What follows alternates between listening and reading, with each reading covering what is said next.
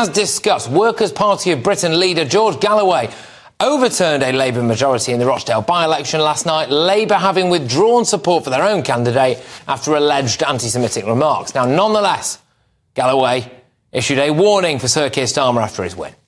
You have paid and you will pay a high price for the role that you have played in enabling, encouraging and covering for the catastrophe presently going on in occupied Palestine in the Gaza Strip.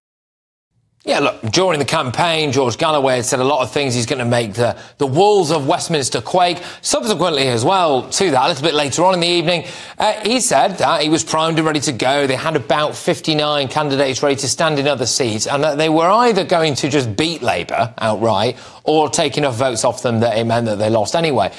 How big a threat is this for Keir Starmer? Let's speak to someone who can tell us a little bit more. He's been at the heart of the George Galloway story for quite a while. Good to see you. It's James Giles. Yes, so look, is this Keir Starmer's worst nightmare then? Yeah, Patrick, I really do think it is.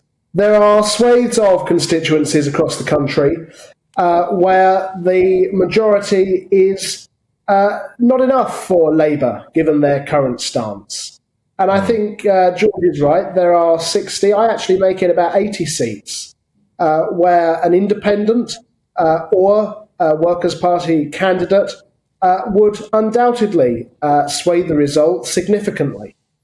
OK, all right. I mean, I suppose the question is, what's George going to do on his first day in Westminster? What's his big speech? What's going to happen? What's he got planned?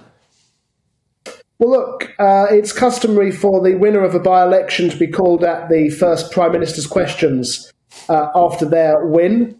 And I fully expect George to be on his feet in the chamber in his usual manner and style, in there with a bang to the Prime Minister, Rishi Sunak, especially after his comments this evening.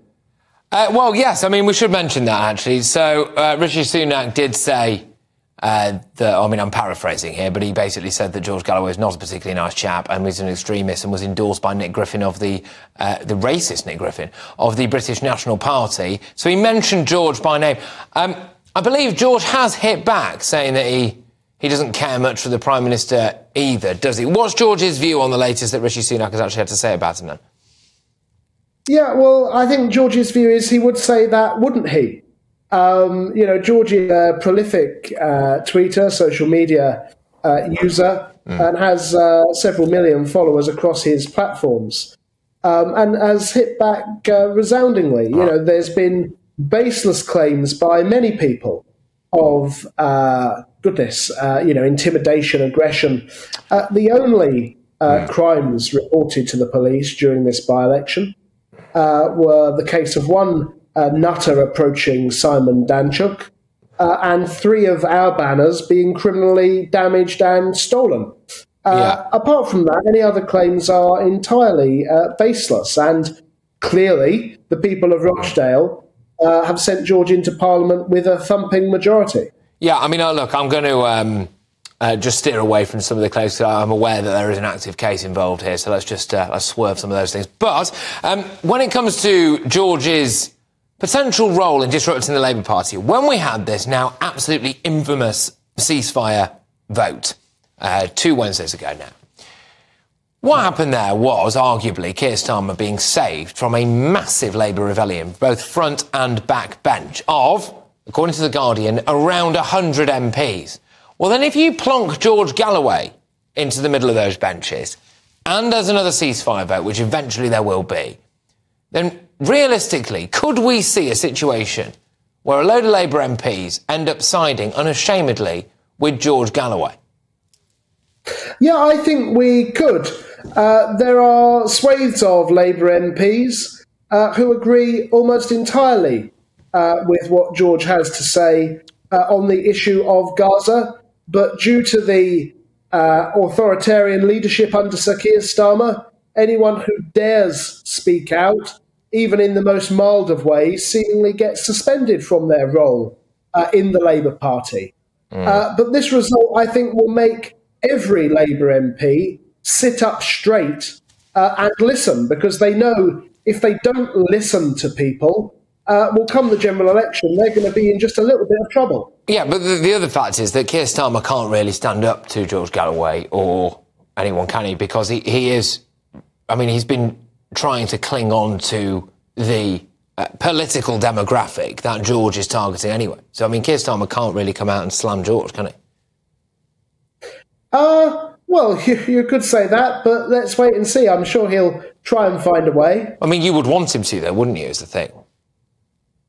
Well, no, look, we want George to be able to present his case in Parliament. His views are backed, according to the opinion polls, by the vast majority of the British public, and indeed by the vast majority of the public around the world. People want a ceasefire. People want an end to the killing of innocent women and children. And that's a voice in Parliament who will advocate more fiercely for that, I think, than any other MP currently on the Green benches. Is he going to run to be Mayor of London, do you think? No. No, absolutely not. No. Really? Okay, interesting. Interesting. All right, and you think he's going to stay on in Rochdale, fight the next one as and when we have a general election there? He's not got sights on a safer seat. There's talk of Bethnal Green and all of these places. He's not going to have a bet on that, is he? No. I mean, look, this.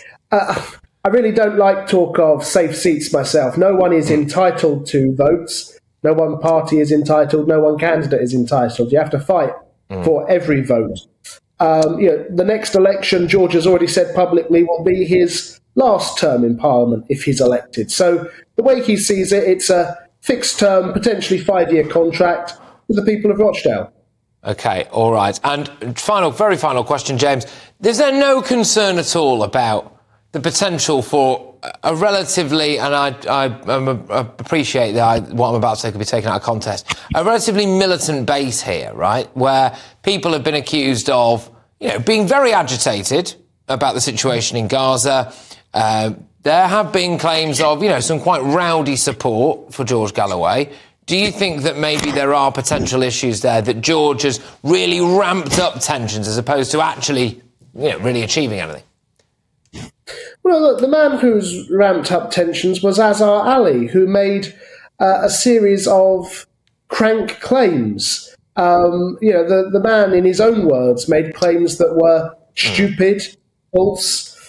These are his words, not with respect, mine. Chris Williamson was on GB News last night and it took him all of about 5 minutes to bring up Auschwitz and make a comparison between that and what's going on in Gaza. I mean, he said there's more people being killed by Israel in the Gaza Strip than were killed every day at Auschwitz. If I may, yeah. Chris lives in Derby. We're talking about George's election in Rochdale. I was in Rochdale every day, bar a few, when I was down here in London.